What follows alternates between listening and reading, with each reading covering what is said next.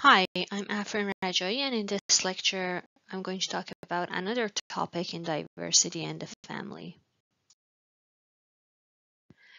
So let's talk about neurodiversity. Neurodiversity in family therapy refers to an approach that recognizes and embraces the diverse neurobiological characteristics and functioning of family members, including those who are neurodivergent. It emphasizes the neurological differences such as autism, ADHD, dyslexia, and other conditions, and are simply part of the natural spectrum of human diversity rather than disorders or deficits to be fixed or normalized. So in the context of family therapy, neurodiversity focuses on understanding, accepting, and supporting the unique strengths, needs, and experience of neurodivergent individuals within the family unit.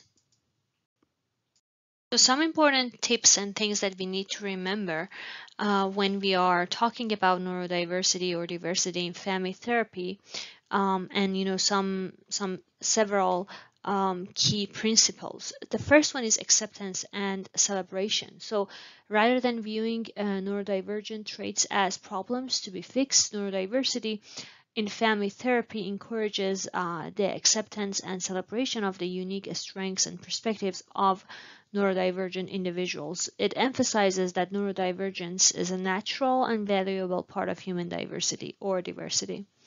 The second one is empowerment and self-advocacy. So family therapy with a neurodiversity perspective supports neurodivergent individuals in developing self-advocacy skills, self-esteem, and empowerment. Therapists work with families to help neurodivergent individuals identify and express their needs, preferences, and strengths, encouraging their active participation in decision-making process. The next one is education and awareness. So obviously in family therapy, with a neurodiversity approach, we want to provide psychoeducation to families about specific neurodivergent conditions, their characteristics, and how they may impact the individual's experiences. This education helps family members gain better understanding of neurodivergent traits, challenges, and strengths, and help them to provide empathy and promoting a supportive family environment.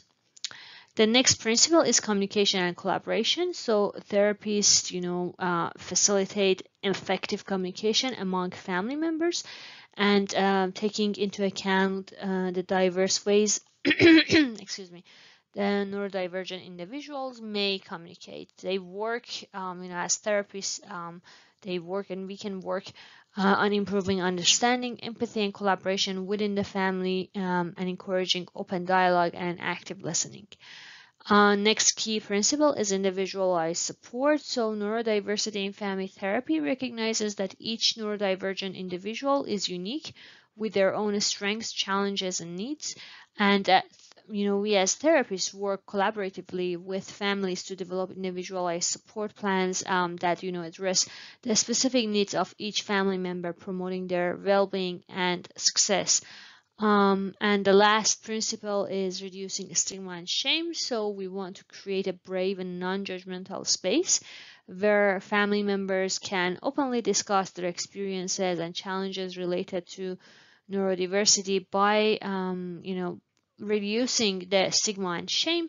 We as a therapist and also therapy itself help individuals and families develop a positive and accepting attitude towards neurodivergent traits and conditions. So when we talk about kind of like neurodiversity perspective in family therapy, we want to create an inclusive, brave, supportive, and empowering environment that recognizes and values the diverse neurological characteristics of all family members. And obviously, by embracing neurodiversity, we try to kind of like improve and foster understanding, acceptance, and resilience within the family system. So then we can promote the well-being and growth of neurodivergent individuals and their families. I also want to highlight some common mistakes within the context of neurodiversity in family therapy. These were the things that I've learned through my personal professional experience and working with trainees and supervisors. So, as we just talked about it, the concept of neurodiversity in family therapy is really important and valuable, right? So, it's also very important to recognize that misunderstandings or mistakes can happen. So, I want to talk about some common mistakes so you can be cautious about incorporating neurodiversity into your work as a therapist. The first one is ignoring individual needs. So one mistake is assuming that all neurodivergent individuals have the same needs or expectations or experiences. It's really important to recognize the uniqueness of each individual and their specific strengths, challenges, and preferences. So avoid making assumptions and ensure that therapy plans are tailored to meet the individual's needs. The second one is overlooking co-occurring conditions.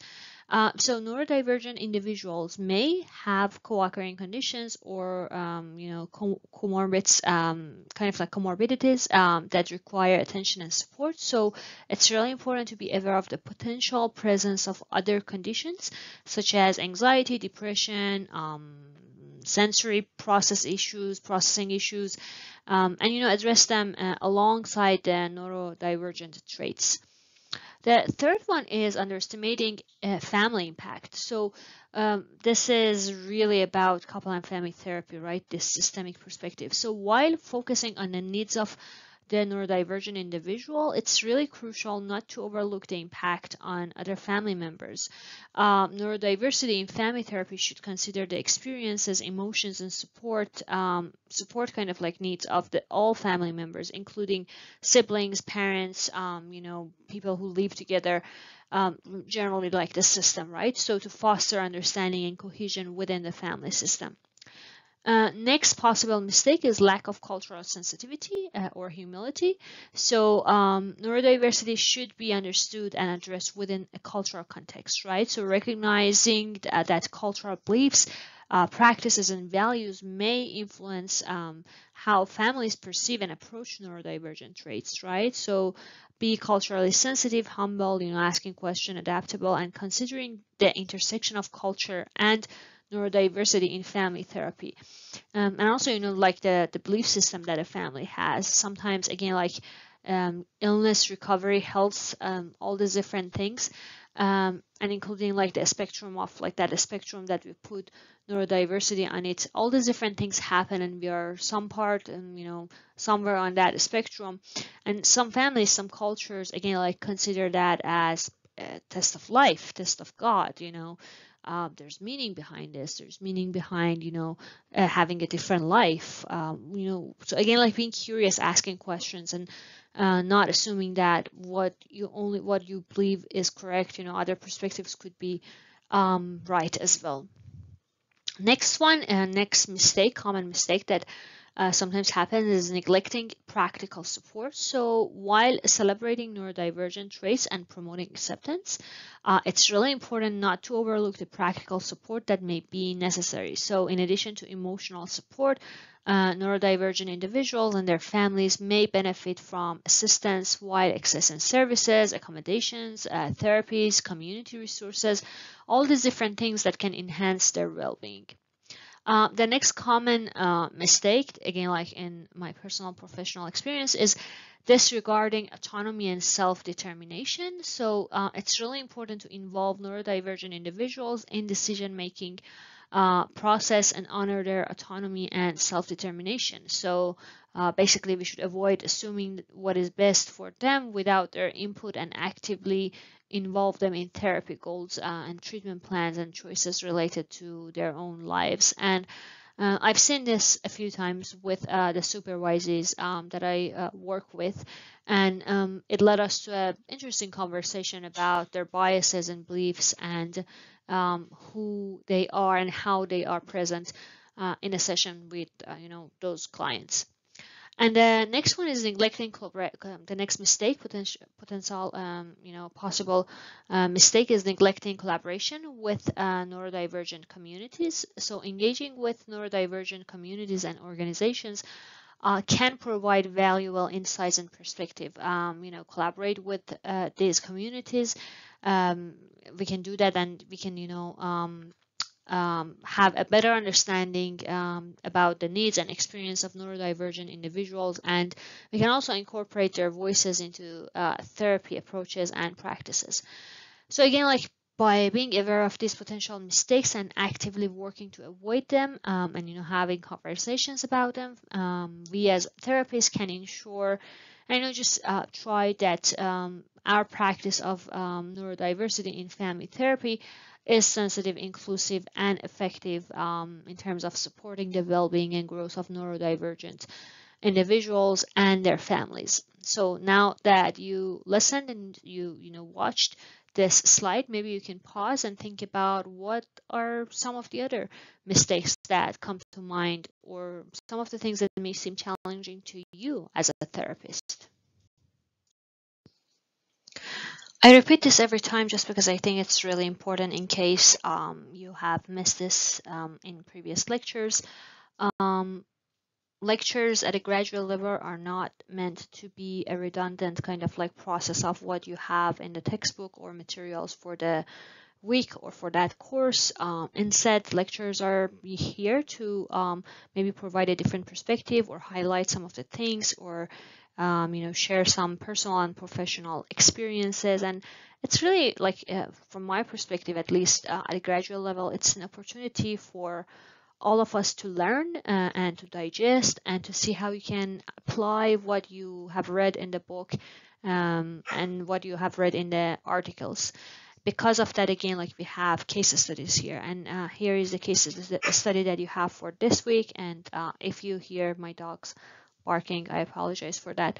But this is the case study for this week. Please read it, and here are some potential issues or complaints that they come to you as a family. And in the next slide, I have some questions that you can reflect on, and then the slide after that, basically not the answer, because I don't think there's the answer, but there's a way of thinking about some potential goals with this family. But I would recommend not look at that slide first, and just have 5, 10, 15, 30 minutes, whatever you need, and think about the case study. Maybe write it down, the kind of like things that are important to you, the things that seem challenging, the kind of treatment plan or goals that you may have with this family. Of course, I would try to collaborate about the goals with the family, not that we set up an agenda for them, but imagine like that you're having that conversation with them. What are some of the things that you have in mind in terms of potential goals for this family?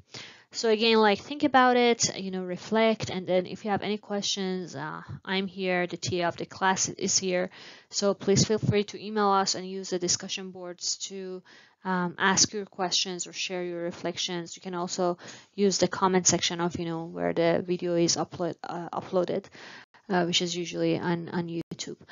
So yeah, there are all these different ways to keep it interactive, and you are the driver of your educational journey. So learn it the way that you want it to be learned. Thank you.